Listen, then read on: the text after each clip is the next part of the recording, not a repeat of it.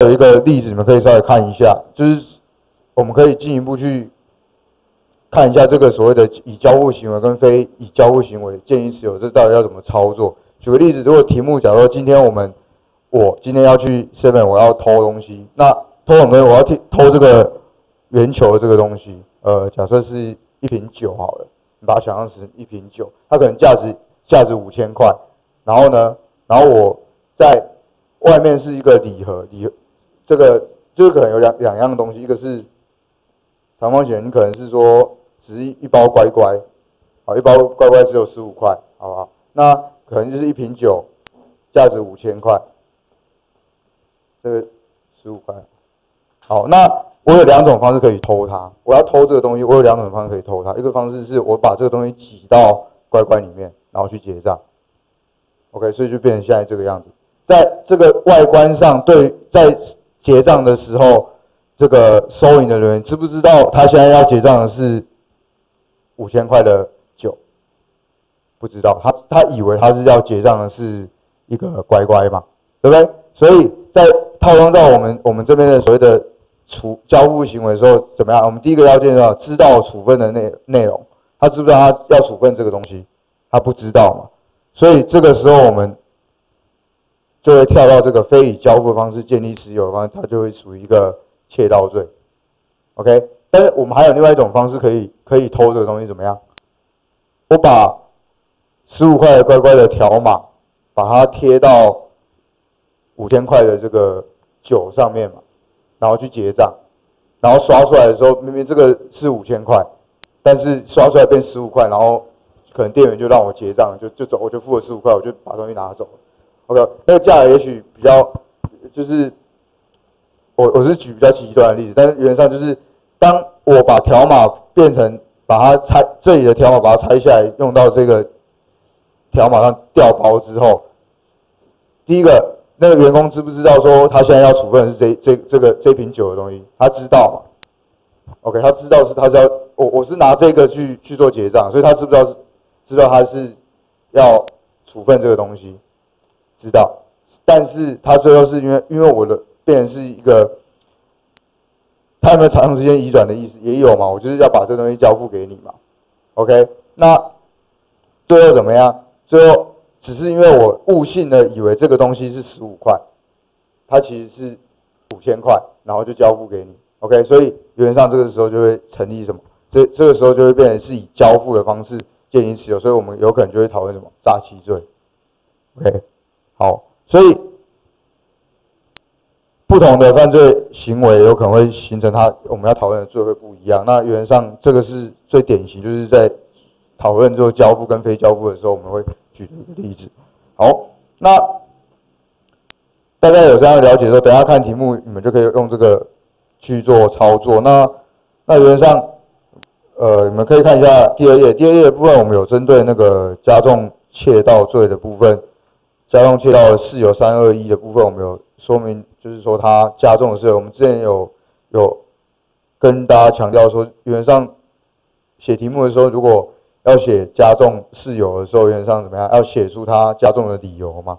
OK， 好，那321第一款是什么？侵入住宅的部分嘛，所以理由是什么？保障住居权的平稳。好，那第2款是所谓的毁灭门扇、墙垣或其他安全设备而犯。那这边稍微注意一下，在实务见解这边，原则上起码会认为说321项1款是2款的前提，所以2款怎么样？它所保障的必须是以住居权平稳的保障为前提。所以怎么样？如果今天题目告诉你说它毁坏的这个毁灭的这个窗户是什么？是什么？那个什么？纱窗 ，OK， 那纱窗原则上我们会认为它只是一个什么？它是要防止蚊虫嘛，它不是一个要保护所谓的住居权平稳的部分，所以这个要稍微注意一下。也就是说，321款是2款的前提。好，那携带凶器的部分原则上就是因为它本身为什么加重？因为它增加对他人生命、身体、法益的危险嘛。好，那在4款是所谓结伙3人以上，那变成是说他因为人数较多，所以切到犯行较易实现嘛。OK， 而且会有伴随其他的生命、身体等等的危险，这样。好，那接下来5款跟6款就是所谓的趁火灾、水灾或者是车站啊，然后航空站等等的犯事，为什么加重？之前我们在总则的时候其实有稍微讲，我们说它是因为怎么样？主观上这些财产主观上更具价值。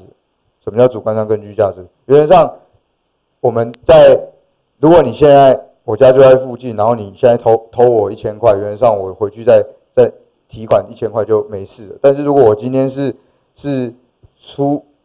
去国外，或者是像这边有所谓的我遭受火灾、水灾，我家被烧了，那结果你现在偷了我1000块，怎么样？在主观上这1000块的价值就升高了嘛。OK， 好，那所以这个原则上是321的部分，你们要稍微注意一下，就是它加重的理由。好，那我们现在先直接进入，有大家这样的了解之后，我们就可以进入我们今天的题目。好，第一题，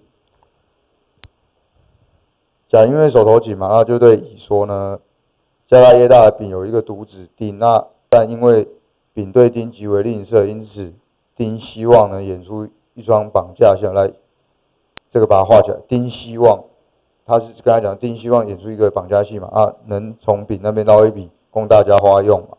好，那但是事实上呢，甲完全都是怎么样，在欺骗乙的嘛。那丁根本没有要参与这个计划，事后信以为真的乙误认丁的挣扎是在演戏，就将他强行架走，交给甲。那并由乙出面要求丙将新台币1000万元现金置于指定的处所，否则就杀丁灭口。那丙后来就依照指示交付，并由乙取款后，甲就释放丁。好，那这边讨论甲跟乙的刑责。好，这个题目的话蛮复杂的。那原则上我们一样，我们先找离结果最近的那个人，我们先找乙嘛 ，OK？ 找乙怎么样？他怎么样？掳走了丁，并向丙勒索嘛的行为，我们讨论什么？我们先不要急着讨论，我们先想一下，它是物的损失还是利益的损失？应该是物的损失。那物的损失就是损失的那1000万嘛 ，OK？ 那你们可以把那个我们刚才跟你们讲的那个体系，给它拿出来对一下。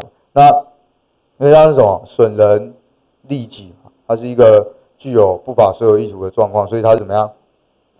上半部嘛。那它是建议持有来迫害持有还是迫害所有？应该是迫害持有。那它是以交付的行为建立持有，还是非以交付的行为建立持有？原则上，丙交付，他知不知道他要处分这1000万元？知道。那有没有长时间移转的意思？有嘛？那他是被害人自己交付嘛，所以有交付权限。OK， 所以我们是讨论什么？掳人勒赎。OK， 那可是这边有一个问题是说，客观上他怎么样？以掳走丁置于实益支配来把实益支配跟移离原处所把它画起来。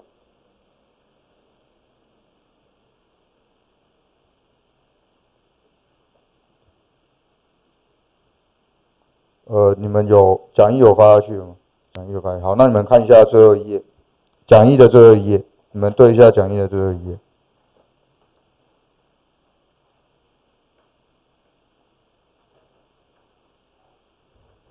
好，讲义最后一页有所谓掳人勒赎罪章，里面有所谓的实务见解跟学务见解。来这边稍微注意一下，掳人勒赎原则上在实务见解的话会有2个要件，也就是我们在拟答里面有写的所谓第一个是实力支配，来在第一个判决那个85年的判决里面有一个至于加害人实力支配下来把它画起来，这是第一个关键字。第二个，下面那个判决86年判有一个所谓的脱离其原处所，把它画起来。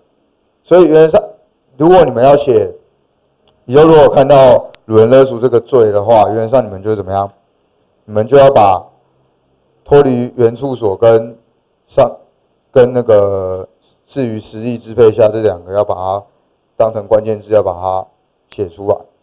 那但是学说见解他们原则上他去判断到底是不是主人勒索，原则上他们要求的是